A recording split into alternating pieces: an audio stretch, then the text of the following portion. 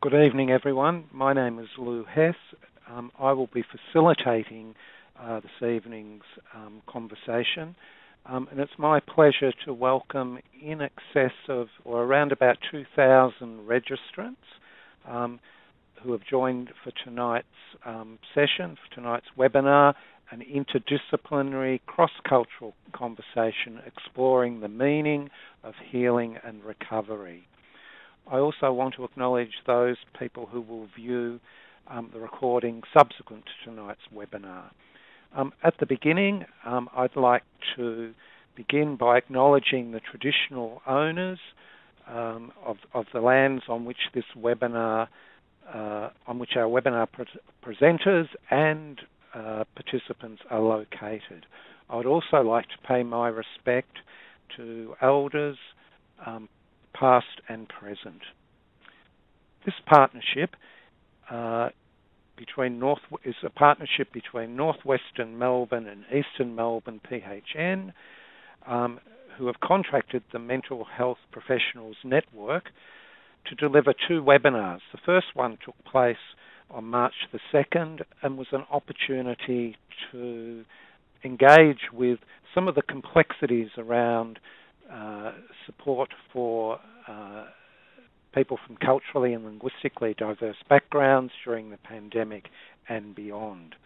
Tonight's second webinar is entitled An Interdisciplinary Cross-Cultural Conversation Exploring the Meaning of Healing and Recovery, and will build on the conversations that occurred in webinar 1, but also clearly stands alone. We are, of course, interested to hear your feedback, and you're invited to use the chat box. I'd like to make some comments on our ethos with appropriate acknowledgement and blessings to the technological gods who make tonight's connection possible, or conversation possible. We want to make some comments on the ethos, or what we hope to co-create in regards to this process tonight. Clearly, I guess our hope is that it will be experienced not as a case conference, not as a supervision group, but rather a conversation between mates from different human service professions and disciplines, musing on, yarning about professional practice with people from culturally and linguistically diverse backgrounds, many of whom will not have a cultural frame of reference for the presence of or involvement of outsiders in matters of personal matters. So try and embrace this experience as a conversation. And it may well be that conversation will be lubricated by a red wine or a hot chocolate. The other thing that we would say in terms of ethos as well is that conversations, by virtue of their very nature, will remain incomplete, and our hope and our expectation is that our conversations tonight will create more questions and invite more depth than we're able to actually engage with in the context of just over an hour. So that's a summary of our ethos. We welcome your participation very much. To introduce the panelists, clearly you've seen the biodatas that Joanne, Guy and Steph have presented. I'm not going, clearly those biodatas position them eminently to discuss cross-cultural conversations, to discuss culturally responsive practice.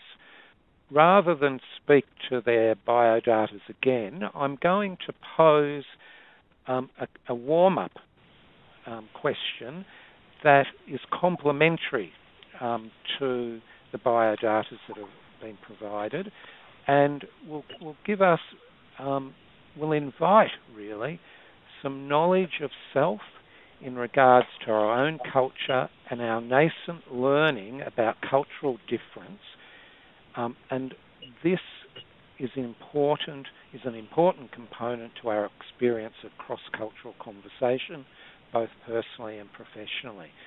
And hopefully this warm-up will lightly, but importantly, set the scene for our engagement with cross-cultural conversations per se. So I'm going to ask Joanne, Guy and Steph to make brief comments on their learnings about ethnic and cultural diversity in their families or communities of origin during their formative years. So, Joanne, what do you remember about what you learned or were taught about culture, cultural diversity, about the other, about people not from your tribe during your childhood or your adolescence? Lou, it's a wonderful question and brings back a flood of very happy memories. But the one story that I will share that made me realise how big and vast the world is when I and my family and I arrived in Kuala Lumpur to start 5 years of living in Malaysia when my father was working. We arrived at the time of Chinese New Year, and I was blown away to find that there were many, many, many different Chinese dialects, and that I could learn to count 10 in quite a few of them if I tried really hard, and that one of the Chinese New Year dishes was the delicious-looking jelly was made of seaweed. I've never forgotten that. I realised, wow, this world is amazing. Thanks, Joanne. Guy, your early memories of what you learned about your tribe and culture, people that were different to you. Well, thanks, Lou. I think my experiences were somewhat less propitious or happy compared to Joanne's. So I think very often my cross-cultural encounters were a source of some discomfort. I grew up as an Anglo-Australian boy, and I remember, for example, my mate at school had a Polish Jewish mum who served me up soup I found inedible, and that was caused discomfort. I had a mate at school who told me that Russian soldiers were killing family members in his country town in Czechoslovakia. I had an Italian music teacher whose accent I couldn't understand, and what's more, thought I was pretty unmusical, which was probably accurate. So I think these experiences of unfamiliarity weren't always comfortable ones, and I probably didn't take up the opportunity of to learn something that I could have, and I think that's really an ongoing battle we have, to not turn away from the unfamiliar but actually learn from it. So look, I think I've taken that lesson into my work, and hopefully I apply it. I've applied it. Studying psychology as a young man didn't really enlighten me. I think the patient or the client that was envisaged was a generic Western person, so I really had to learn on the job. Thanks, Guy. Steph? My memories of cross-cultural living, I guess, is pretty clear. We were taught and told by my parents to be as white as possible at all times. So some of you out there in webinar land will know exactly what I'm talking about. And for those of you looking at the webinar going, well, that didn't work, she's not white, you're right. But I guess what I'll encourage you to do is lean into what that means. So my family came from a country of strong colonisation where whiteness was right, and we arrived in Australia in the 80s where migrants were welcome, but as long as you behave well and if you assimilate. So by George, we assimilated. We went to barbecues, we ate casseroles, we were as white as possible at all times. I guess there's a challenge and a gift with that. The challenge is, I guess, the disconnect that colonisation breeds in people, in human beings and individuals. The disconnect is painful and it's hard. It's hard to live with. It's hard to decolonise. But I guess the gift is that I've survived in Australia for I'm not going to say how long, but a long time. And most importantly, I guess I've survived in community services organisations, which I think really require people to be white. Thanks, Steph. My own experience as a working class boy growing up in the southern suburbs of Melbourne, I inculcated values that where I learned or was taught that I didn't actually have an ethnicity. The Greeks and the Italians who lived next to as neighbours to my grandma in West Brunswick, they had an ethnicity, but I certainly didn't. As an adult, I've become more sensitive to my whiteness as an identifier and to the unexamined advantages that are accrue to me, or often accrue to me, as a white bloke. So thanks, everybody. Those insights will be a backdrop to the conversations that we have later tonight. So some other housekeeping matters. The webinar platform, you'll note that there is a help button if you need assistance, or you can message Redback directly or ring the number listed, 1800 733 416. We encourage you also to complete the exit survey, and you can do that via the yellow icon. In terms of our format, each of the panelists will give a brief 3 to 4 minute discipline-specific overview of what they believe to be the key ingredients to authentic cross-cultural conversation, cross-cultural responsiveness in regards to recovery and healing. This will be followed by a panel discussion of 3 vignettes. The discussion will address the aims of the webinar in regards to cross-cultural recovery and learning. The learning outcomes are listed in this slide, but in summary, tonight's webinar aims to explore the experience of healing and recovery for clients of culturally and linguistically diverse backgrounds. So that's really the housekeeping matters. Now I want to move on to an interdisciplinary perspective on culturally responsive practice. So, Joanne, if you could please start by commenting on what informs your practice, the ingredients and the challenges, etc. Thanks, Joanne. Okay. Thanks, Lou. For me, my culturally responsive practice is really informed by my experience of caring for many years now for refugees and asylum seeker clients. And I find them incredibly inspiring and extremely rewarding to be involved in their care and to know them and to learn from them.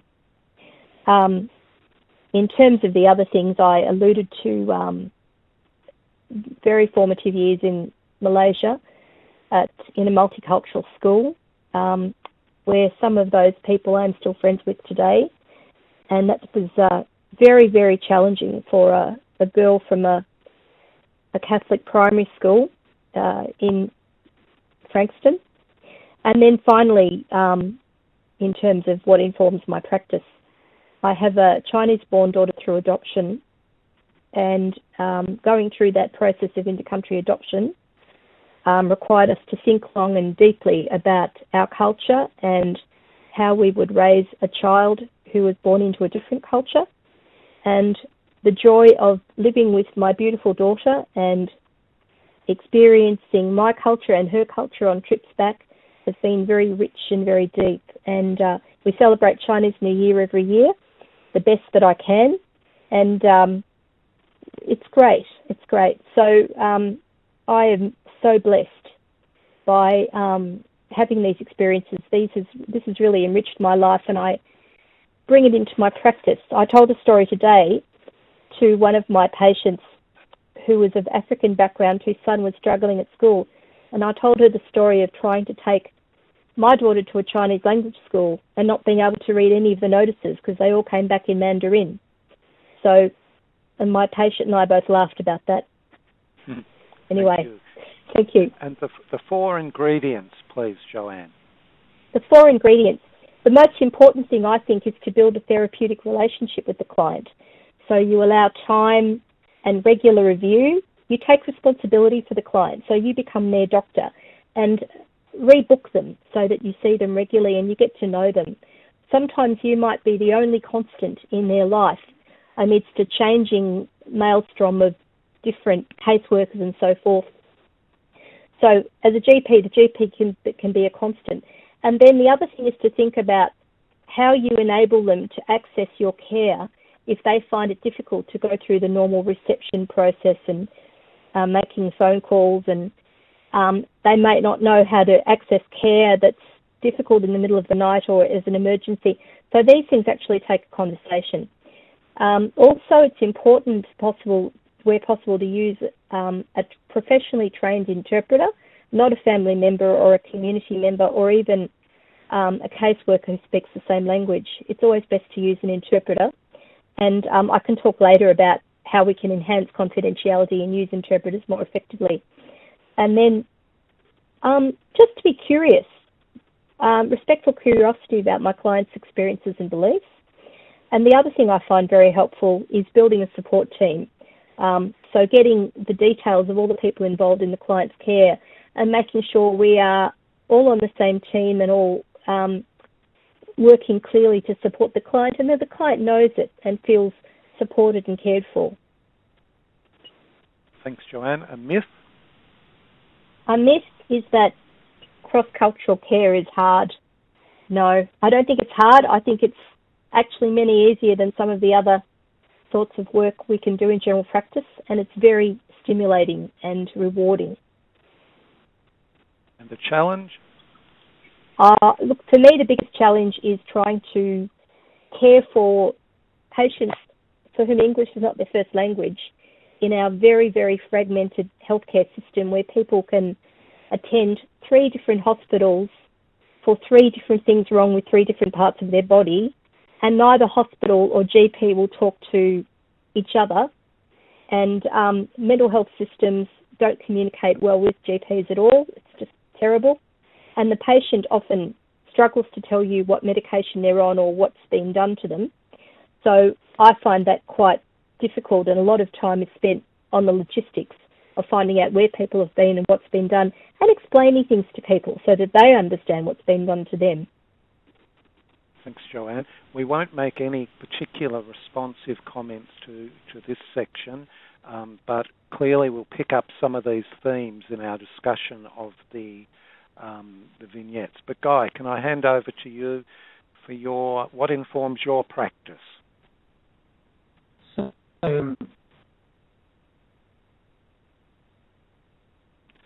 you're on mute, Guy. Sorry. Yes, so I suppose a curiosity about culture, something perhaps, as I mentioned, I turned away from as a child. So being open to the life experience and worldview of our clients and learning from them, and being aware of our own values and biases and selective sources of experience and knowledge.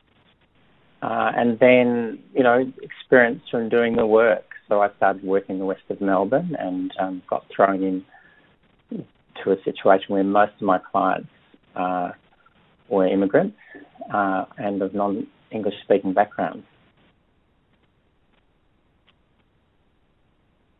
Sky. So Thanks the for ingredients. that. So next slide. Yeah. Yes, should be. So we're still with the what informed me. So reading the relevant research, and I think it's important to acknowledge that every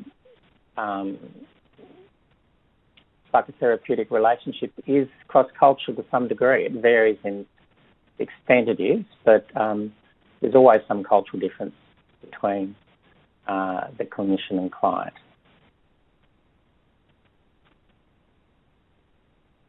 Okay, so I've got a quote from Lawrence Kermeyer, whose work I commend, but really getting to know the client's beliefs and practices insofar as it's relevant to understanding and addressing the presenting problems. So, their rituals around grief and loss, child rearing, birth, help-seeking behaviour and so on in their own culture. We need to know about those things. And psychoeducation, which is so important, needs to be two-way street. So we need to give an accessible version of our therapeutic models, but we need to know what healing means to our clients and what kind of help they'd seek out. And this concept of explanatory models. So the presenting problem, what do they call it in their own culture? What kind of help would they normally get? What are its causes? So it might not have a psychological cause in their view or a medical cause. It might have a supernatural or spiritual cause or some other culture-related cause. We need to know those things. If we don't know them, then there might be a mismatch between what we're offering and what the expectation is.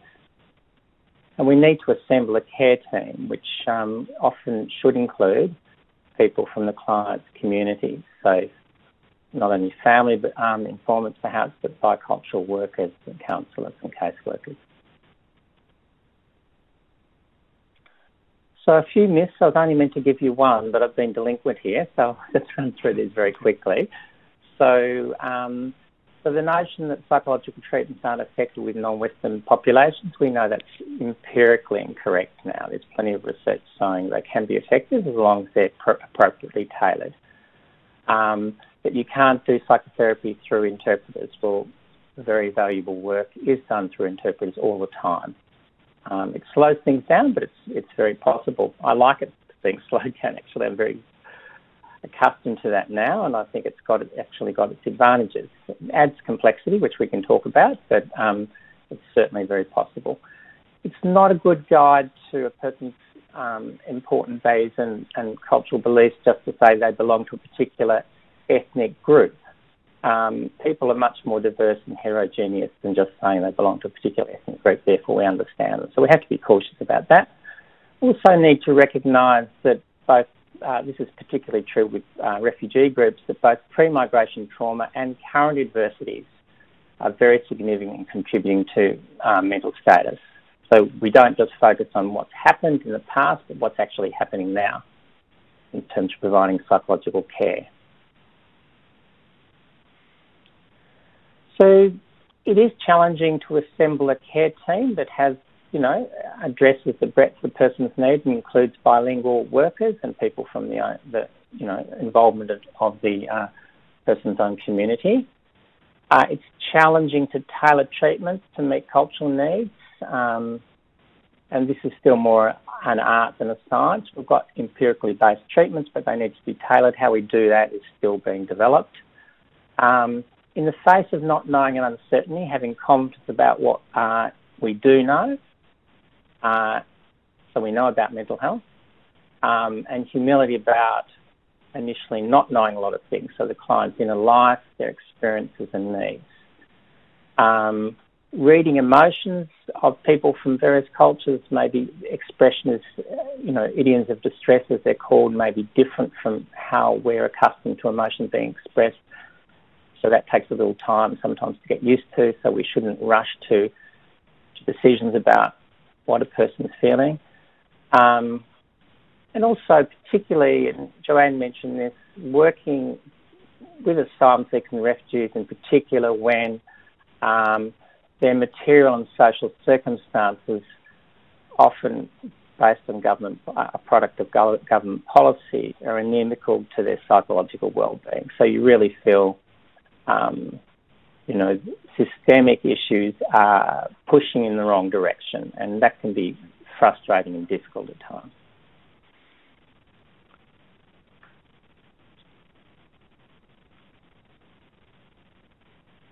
Okay, thanks, Guy.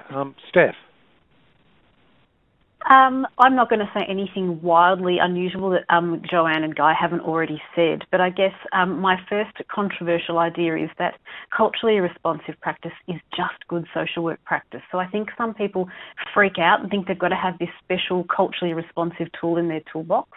I think as social workers, if we are genuinely curious, if we're positioning the other person as the expert, if we're collaborating, if we're using all of our normal social work values and frameworks, if we're starting where the client is, then we're already doing culturally responsive practice. If we're open to getting a critique of ourselves from the other person, being told that what you're doing isn't working, then we're already doing culturally responsive practice. The second point is it's easy to say but hard to do, which is to hold that we're actually no different from our clients. So I think it's really easy to fall into this idea that our clients are special, or our clients are damaged, or our clients are marginalised. And I just think if someone saw me making bad decisions on a bad day, they would think all of those things for me. So I think our clients are exactly the same as us. We're all on a journey to reach our potential. We're all just kind of lost trying to make meaning. So profoundly treat your clients as you'd like to be treated. The other thing that I would say is that people can do anything if they have enough support to do it.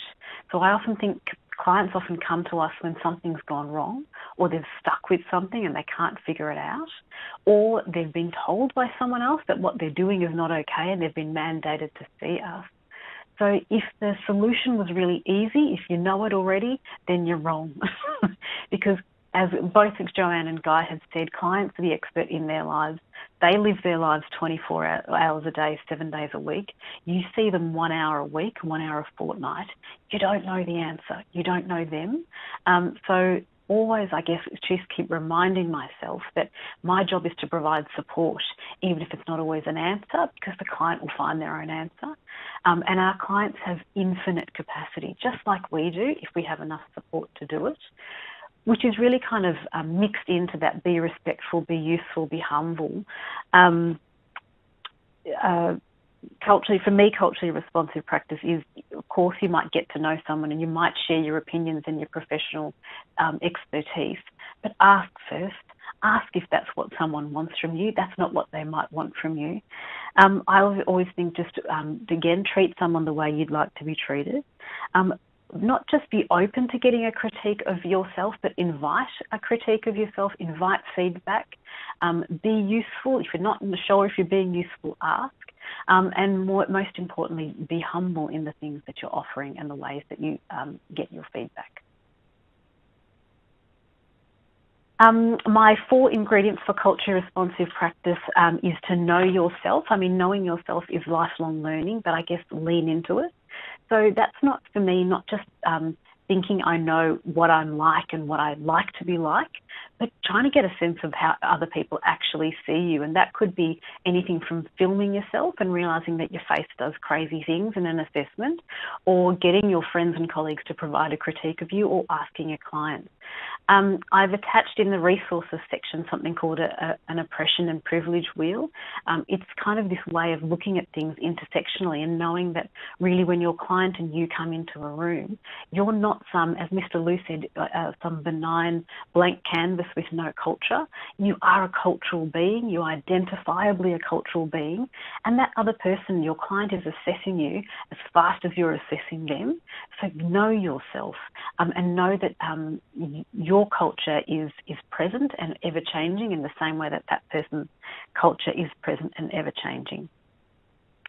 And think about, I guess, what it means for you in that kind of intersectional idea of 2 people coming together in a room, and what role you can play in, I guess, challenging or even reinforcing some of those, I guess, intersectional things. The second thing I'll say is culture is constructed. So if we talk about race, we talk about ethnicity, we talk about a range of things. None of that's actually real. It's all made up. So when we think about culture, I guess our job as social workers is to think about how is culture being constructed right now? Who is constructing it? Who has the power to construct it? Who's benefiting from this construction? Who's not benefiting from it? As workers, we hold power. We write the case notes. We do get to say what's being constructed. So use that kind of power with a responsibility. Work alongside your clients. And I'm not saying that, in social work, our job is not to tell people what to do or tell people what is power and what isn't, but our job is to keep bringing this into people's awareness and increase people's capacity to make choices. And as we all know in this work, sometimes someone's choice isn't between something great and something not great. It's between something bad and something worse. But our job as social workers is always to be kind of enhance people's capacity to make those choices. And also around collaborate, I just think, and it goes really well with relationship, is that when you are two culturally identifiable beings coming into a room together, now what? Ask. If you don't know if you're being useful, ask. If you don't know if you've offended someone, ask. If you don't know if something's working or not working, ask. In that, as the worker, you are responsible for the relationship. You don't leave the person to fix it or to wander. Help them out and name it. A myth and a challenge. I've got my myth is also my challenge, which is, I think, again, people pick out their culturally responsive toolbox when someone walks in the door that doesn't look like them. I often think if I walked into your practice right now and you took me on face value as looking like a brown Sri Lankan woman and you treated me as such, then you'd miss me. Because that's not how I identify myself in terms of my culture. It's not the only way I identify myself as culture.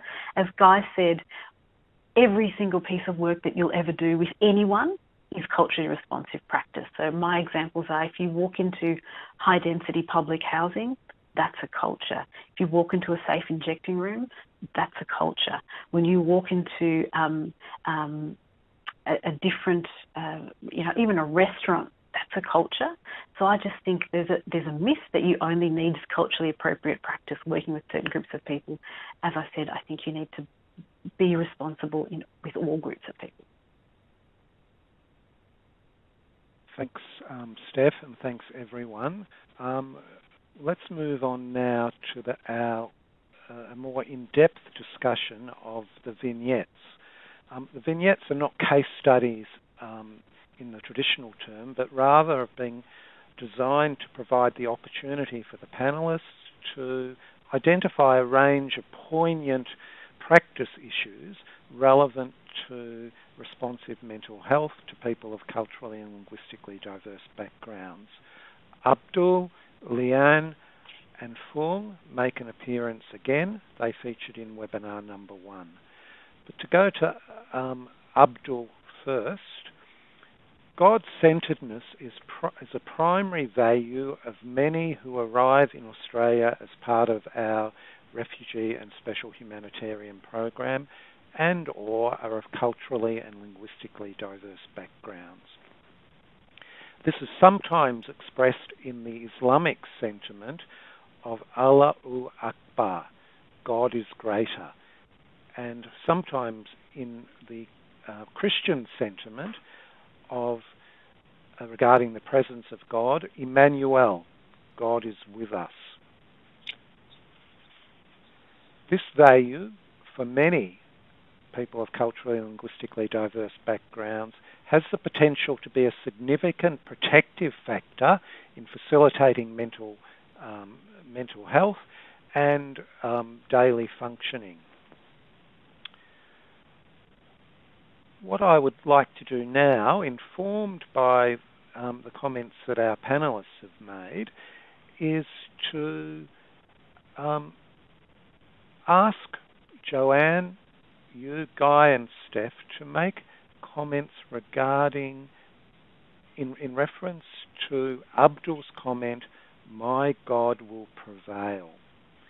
And you've noted in your ingredients the importance of respectful curiosity, awareness of our own values, and knowing ourselves as key ingredients to culturally responsive practice. So I want to invite each of you, and I'll start with you, Joanne, to comment on how your story, your cultural knowledge of self in regards to God, your own spirituality, broadly defined or absent, shapes your response to cross-cultural conversations and culturally responsive practice with clients for whom God-centeredness or faith is primary, paramount to healing and to life. does your cultural knowledge of self in regards to the spiritual, does it enable you to in fact get it? Do you actually get Abdul's narrative? And if you do, how do you manage that? And if you don't, how do you manage that? So Joanne, if you could comment on your cultural knowledge of self in regards to your spirituality and its relevance to your work with Abdul and others for whom God is primary. Okay. Thanks, Lou. Look, I've been brought up in the Catholic Church, in the modern post-Vatican II Catholic Church. My theology is very, very post-Vatican II, feminist and social justice informed. The presence of God is very strong and important in my life. My adherence to and practical participation in the church community has certainly waned over recent years due to things we don't need to discuss tonight, but I think everyone knows about. But my connection to God, I have always found actually very, very helpful.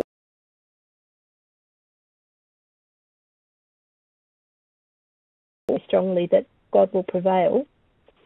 And in terms of strengths-based practice, I would frequently ask a client, what helps? What gives you strength? What gets you out of bed in the morning? What keeps you going? Where did you find the strength to survive what you did in the detention centre or in the refugee camp? How does God help you? How does Allah help you? And the other thing that's beautiful is sharing the joy that clients have sometimes in their religious traditions. So, for example, we've got Ramadan coming up. Muslim people often say they really look forward to Ramadan. It's a great time of year for them. They love it. And just to see the joy on their faces and to share that joy with them, it's very precious. And I think it makes them feel validated and not understood necessarily. I wouldn't claim that, but to be sharing something with them on that level is great. You know, to share the joy of a client who has spent a wonderful weekend at the Vietnamese temple, to share the joy of someone who is celebrating Easter in Holy Week and who believes it very passionately and is very enriched by the church. That is something that helps to create that therapeutic relationship and that bond that I think is very essential to our work. Thanks, Joanne. Guy, your response to my curious question. Well, Lou, I'm an atheist that likes to have God on his side. Now, I don't mean to be facetious. I mean, I find it very useful at times to have a client with a strong faith, because it gives you an entree into a set of values that I can try and understand and see how they're operating to assist or perhaps not assist that person with respect to their current difficulties.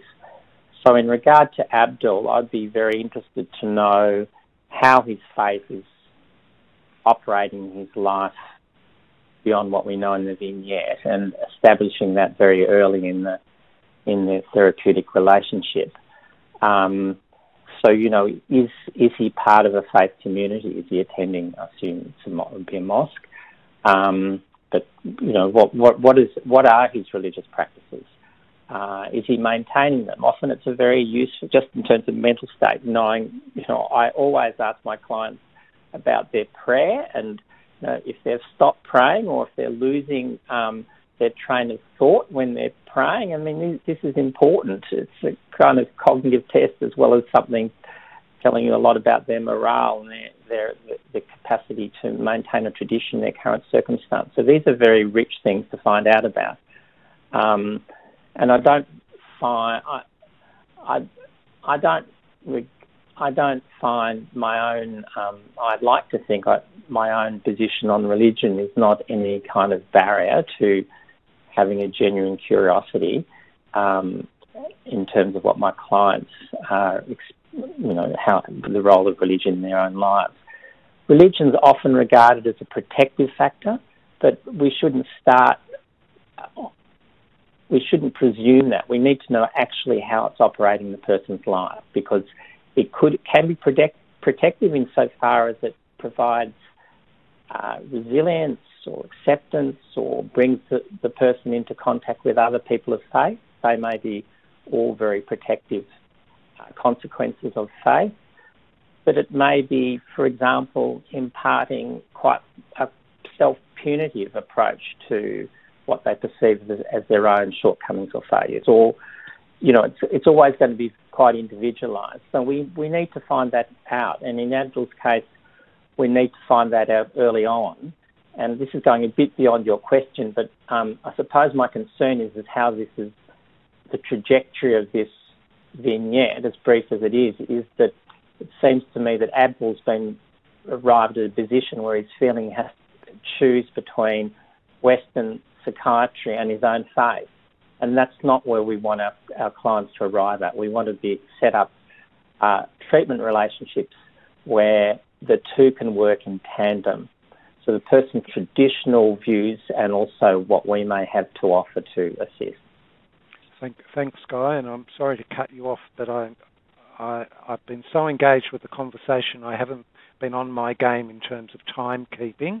So, Steph, don't feel as though you've got to truncate your comments, but your response to your cultural knowledge of self.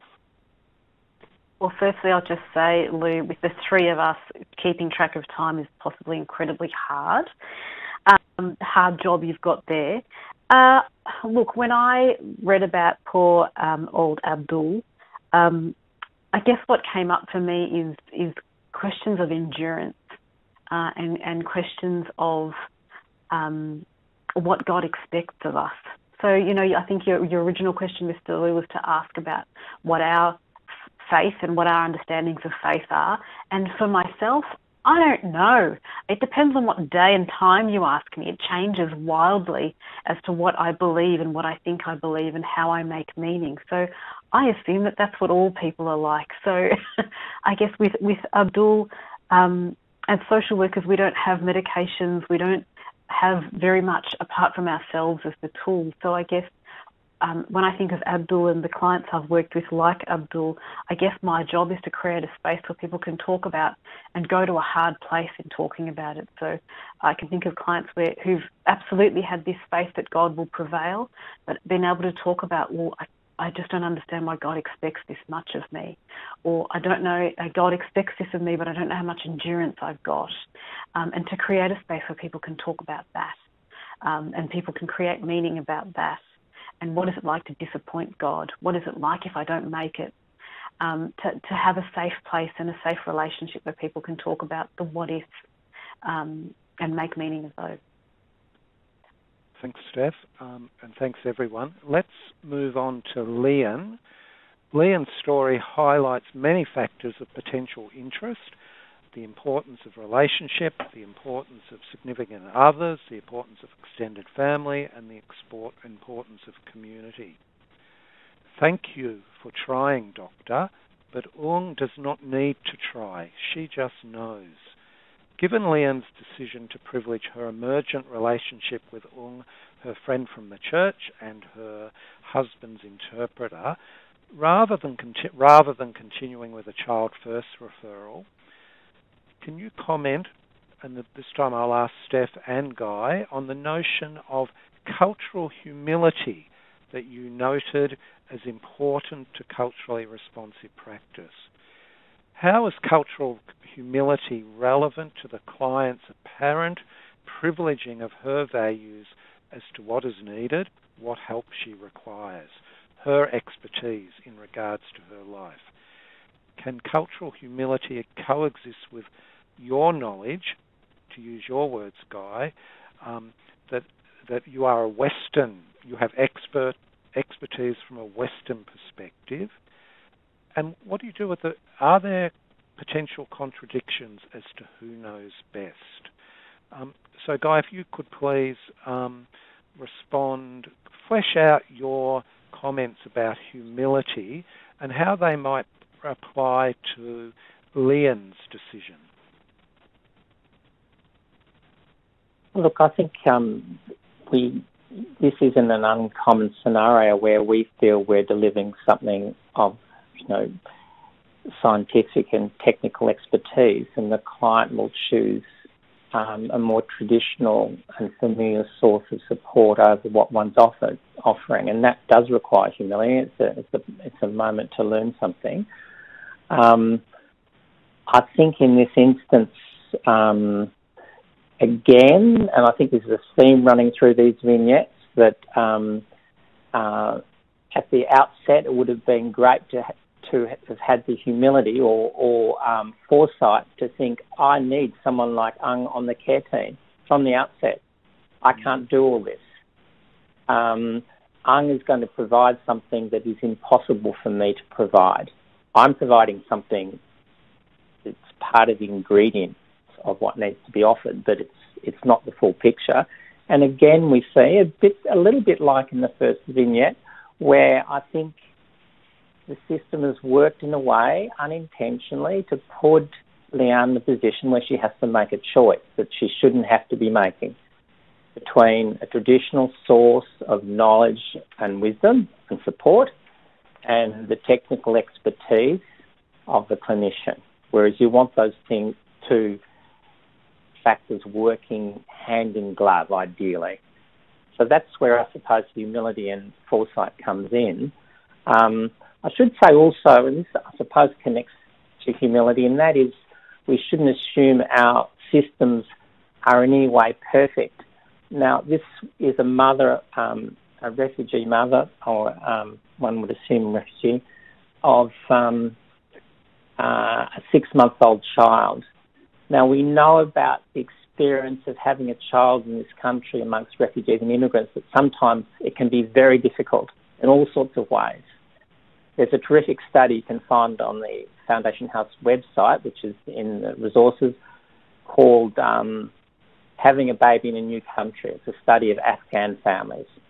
And, the antenatal and postnatal care, the lack of interpreters, the confusion, the inability to observe traditional rituals around childbirth and rearing children, it makes the whole experience extremely challenging. We need to know about those things. So we would need to know about Leanne's experience as a mother over the first 6 months and how that's affected where she's arrived now. All that requires a kind of openness. Thanks, Guy. Steph, how is your notion or your experience of cultural humility relevant in potential work with Leanne? I think with Leanne, when she says, I think that beautiful line that I think you delivered so well, Mr. Liu, around how her friend doesn't have to try, and dear worker, you try too hard and it's painful. I think what a gift for someone to give you. And I guess my take on being culturally humble is just to let Leanne know that she nailed it. She was right. I was trying too hard and it was awful and you saw it. And to apologise. And I think there's a line further up in the case study where, she's talking to you about her child not really bonding with her and vice versa, and how painful that is. And I think the next bit is, and as a worker, you arrange for a child first referral, and she thinks it's a wonderful idea. My cultural humility goes, that was us panicking. That was us as the worker going, good God, we need to make a child first referral. And I'm not saying that you might not, but just to check with Leanne, did I lose you there? Is that the point that did I do something in that moment? Because we have power as workers and we can say we're making the child first referral, and of course our clients will say yes, but is it a yes?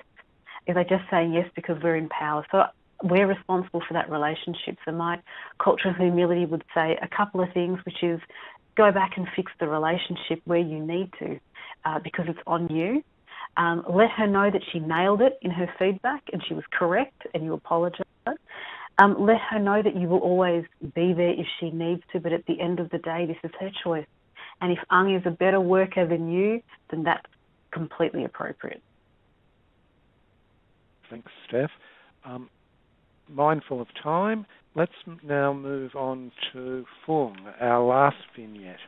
Fung's story highlights, amongst other things, the relevance of cultural values as a protective factor and the potential for a resistance to or departure from cultural values of family of origin in response to a range of Australianising influences.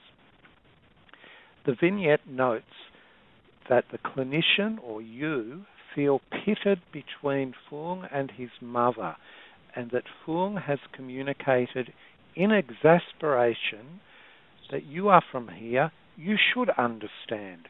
How come I feel like I'm talking to my mum? This is a waste of time. Joanne, you have noted in your earlier comments the critical importance of therapeutic relationship, and you also noted the myth that cross-cultural care is hard. So I want to invite you to comment on your knowledge of self, personal and professional, and the relevance of this to your engagement with Fung's narrative that it feels like I'm talking to my mum. How might you, dear Joanne, build and transact both a therapeutic and a cross-cultural relationship with Fung and address his experience that it feels like you are his mum? Over to you, Oh, Joanne. Goodness me. Lou, you realise that this is a really difficult question to ask the mother of a 16-year-old, don't you? Yes. Because in terms of cross-cultural communication, we are talking teenagers and TikTok and my generation with the rotary phone. Look, I personally think that if I was looking after Fung, he would be the one, sadly, that I would probably struggle with the most, perhaps as that doctor was doing. I think what you do in that space is you see Fung's frustration and you acknowledge his frustration. And I would probably say something along the lines of, you seem very angry now. I'm very sorry that I've said something that's made you feel very angry. Is it possible that you can tell me a bit more about how frustrated you're feeling? Is there something that we can work on together to make you feel a little bit more supported or a little bit less frustrated? That's probably where I'd go initially. And then I'd try to continue to offer my support. I'd probably back away a little bit, although I would be very concerned about the drug use also and the COVID breaking rules. But I would just try to maintain a therapeutic holding, a willingness to listen rather than to speak and be perceived to be judging. Thanks, Joanne. Steph, you've heard what Joanne has said. Any response from you? This probably says more about me than anything else, but I'm not that concerned about his drug use or his risk-taking. I might have a harm minimisation conversation with him, but young people take drugs because they want to belong and it's fun. Yes, if I was to bang on to him about how worried I am about that, then I did just turn into his mum. And he's clearly said that's not what he needs. So I guess I come back to that idea of what's the relationship, what's useful, how is me being worried useful to him? And I think he's pretty well saying it's not. So I would want to create a space where he's safe to talk about, his harm minimisation. Where does he get his drugs from? Are they using at the same time? Are they kind of keeping an eye on each other? Didn't leave no one behind. Stick together with your mates. All of that kind of stuff to reduce harm. But I feel like it's a process he's going through around belonging and a phase that he's going through his life. So I kind of think, how do I be useful in my relationship around that and giving him a space where he can talk about that? And Steph, how might you address, you sound like my mum? Would you directly address that?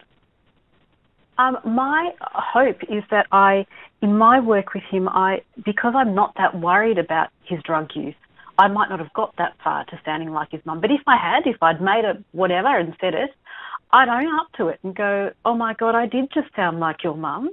So sorry, that's not my job, and you've clearly said that that's not useful. How can we get back from this? How can we get the conversation back onto something that's useful to you? But my thing is, if a client is feeling safe enough to tell you to go shove it, take it as a gift. Chef Guy, you sound like my mum. Yes, look, I hope, Lou, I wouldn't take a very different approach to what Joanne and Steph have already spoken about, but if I could just step back a little bit from that in terms of how we arrived at that point, because I do think it's appropriate to have a talk about at some point and in some way the dangers of methamphetamine, because I think that's a clinician with this person in their care will have to get to that point at some stage. Now, a consideration that doesn't come out strongly in the vignette or in terms of it having been looked at is where Fong is positioning himself in relationship to his traditional Vietnamese culture and what his view is on what Australian values and culture are. Now, he seems to, at this point, be in a position where he sees them as totally incompatible, mutually incompatible, and he's having to make a choice. And he seems to have a slightly caricatured view of both. I must say that I've never met a young person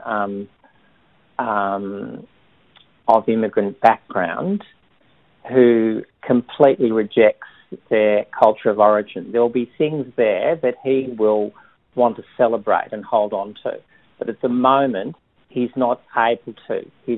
Because he's seeing that just in terms of a struggle with his mum over his own individuation. So I think we do have to, and then that gets acted out in a kind of transference way in the therapeutic relationship. So I think we do need to get to that, how he's positioning himself culturally, and I'd be interested in what he values in his Vietnamese heritage, what he takes from that, and how that's compatible with his drug use. I wouldn't say it in that kind of blunt way, but I'm interested in terms of what he wants to achieve in terms of a young man who's born in Australia of Vietnamese background, and he's starting to use illicit substances. How's all that fit together? And I think a broader conversation like that might lead to him actually being able to say, well, perhaps I am a bit worried about my drug use. Perhaps I am a bit worried about alienating my mum. But you won't get there simply by giving me a lecture on illicit substances.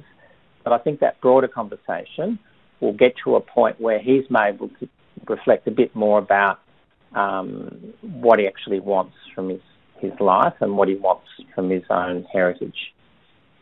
And Guy, using the language of therapeutic relationship, what would you be hoping to achieve in terms of your therapeutic relationship with him? Well, see, I think one thing that presenting problems are a bit unclear with this fellow. I mean, he's come along and pleaded for his freedom. So I'd hope I'd be starting off on a surer footing than is represented in the vignette, because I don't know what is actually been agreed upon to work upon. But I think there's a complex psychological and cultural issue around his relationship with his mum and his own individuation. At the moment, he's seeing it in very black and white terms. So I'd hope he'd be able to arrive at a much more integrated position where he chooses from both cultures and feels comfortable in his own skin regarding that. And the therapeutic relationship would be working through that. This is a bit speculative, but we also see often children of refugees where the parents have a trauma background actually being quite overbearing at times, and that reflects their own losses and having difficulty actually individuating themselves or letting their kids go. So I think that's speculative. There's lots of dimensions to this, and I'd be wanting to explore that. And it can only be done by ensuring the therapeutic relationship doesn't break down. So I wouldn't be getting to a point where he was having to choose between me and drug use, for example. We don't want to arrive at that point. Mm-hmm. Thanks, Guy.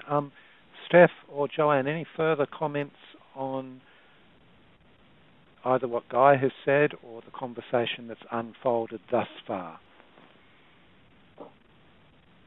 Steph?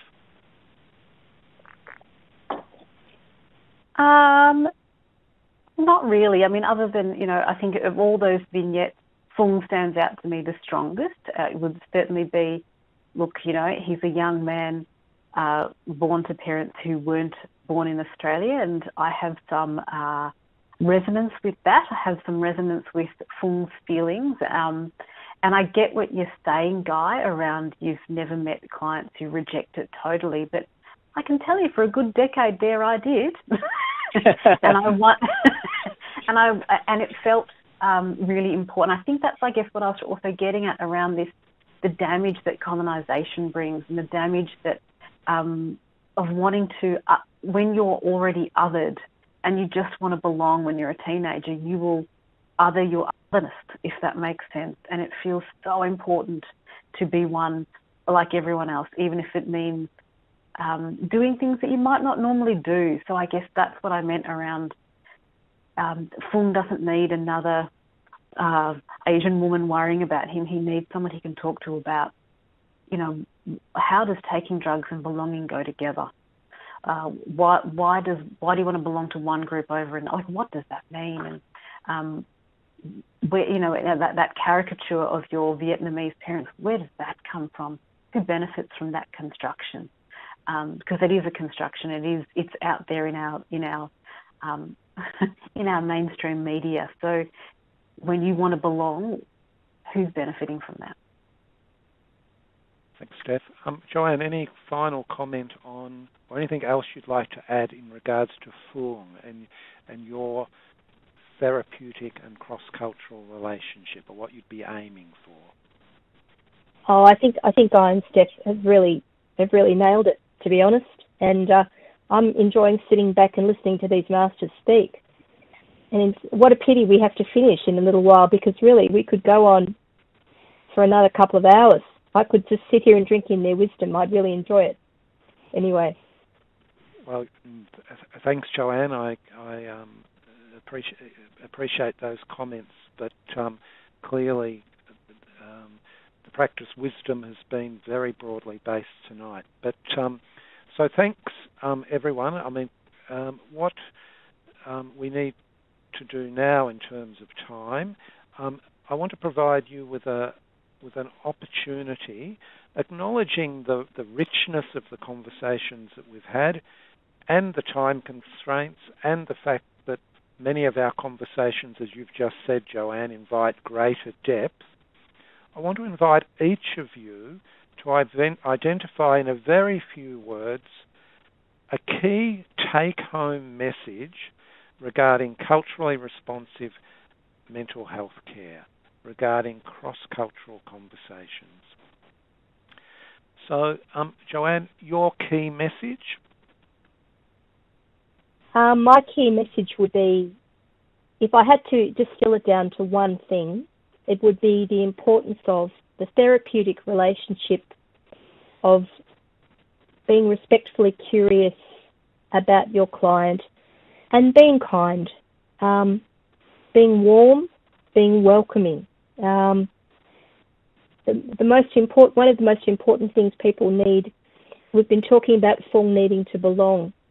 Our clients often need to feel welcomed. They're often living in a climate of suspicion and political distrust, and the role of the clinician to support and to welcome and to care is huge. So that's my take home.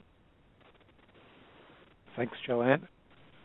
Guy, your take home message.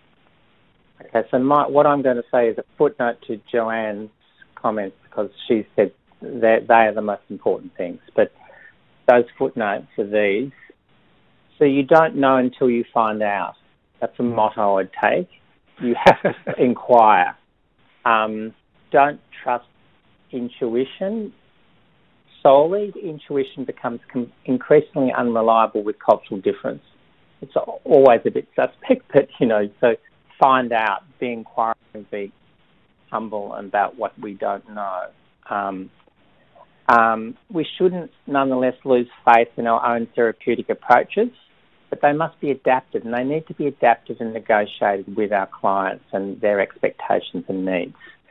And we need to read research. There's lots of research working with our own, Western therapeutic methods in other settings now, and we need to know about their effectiveness and how we adapt them so they're more effective.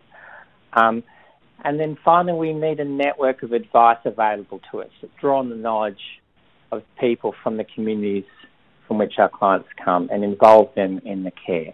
They are my main messages. Thanks, Guy. And Steph, your takeaway message?